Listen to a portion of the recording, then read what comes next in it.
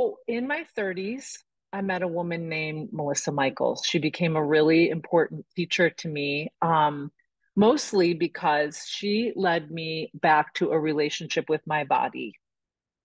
In a culture where we often disconnect and leave our bodies, don't take very good care of our bodies, even in the healthcare system, can be hard to find a place of actual health with our bodies. In my early 30s, when I met Melissa Michaels, I was recently a cancer survivor. I had cancer in my 20s. So I was very scared of my body. For those of you who have had cancer, you know what I mean. And Melissa is probably 10 years older than me. And I met her in a most magical, random kind of a way.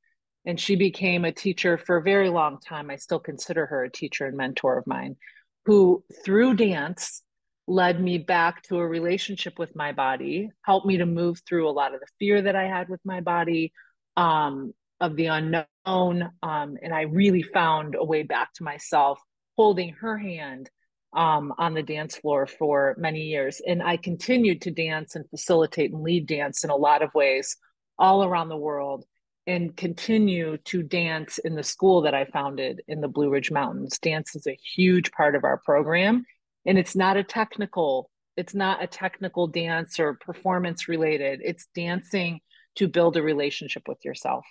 And that's what Melissa helped me to do.